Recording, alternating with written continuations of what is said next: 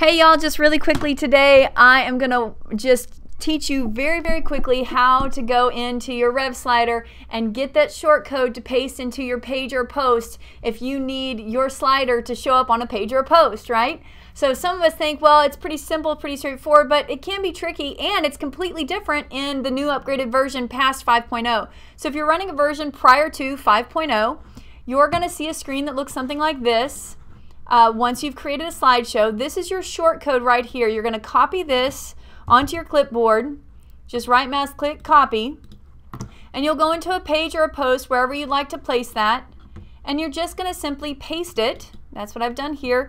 You're going to paste it inside your visual or text mode, it doesn't matter, and then once you publish the page, you will see your slideshow sitting there. Alright, that's how you do it in actually either a page or a post. That's simply done whenever you're using that inside a version older, prior to 5.0. In the newer version, let me show you. Once you've created your slider, let's go back here and so I can show you all of them. And I will show you, I'm going into this, I'm going to click the little gear icon to go into the settings area. Once you're in this space now, you're actually looking for the shortcode right here. Okay, that's the shortcode you would then copy and go into your pages, and you would be able to paste it in that space. Let me go back over here and paste it in that space, okay?